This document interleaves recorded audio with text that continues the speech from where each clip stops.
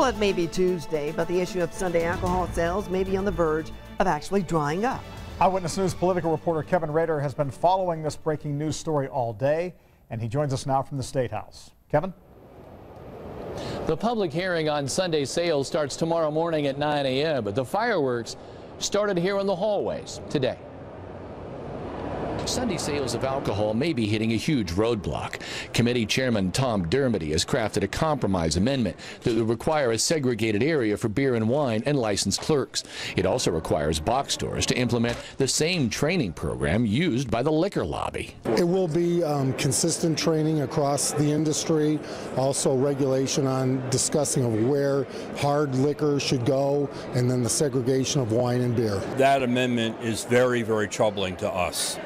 It is nothing more, Kevin, than the liquor store's wish list. It requires that distilled spirits be behind a counter. The liquor store lobby has really kind of zinged us on a couple of these things in the language, and they know as well as we do the top two customer issues in retail are being out of stock on the item they want, wait time in line. So what this does is impose an extra line in the store. This is an important issue that is sound public policy in terms of where, how hard alcohol is being sold, where, how beer and wine is being sold, which all states throughout the country have always weighed in on. Somebody asked me yesterday when we mentioned that there was more than one poison pill in this, so to speak. I think you could probably stock a Kroger pharmacy with a number of poison pills that are loaded in here. So no one else has ever really had the opportunity to debate Sunday sales, take a vote.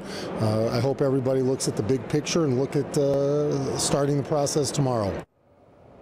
Clearly, the momentum here has now switched. The box stores that were pushing hard for Sunday sales are now, instead of being on the offensive, seem to be on the defensive.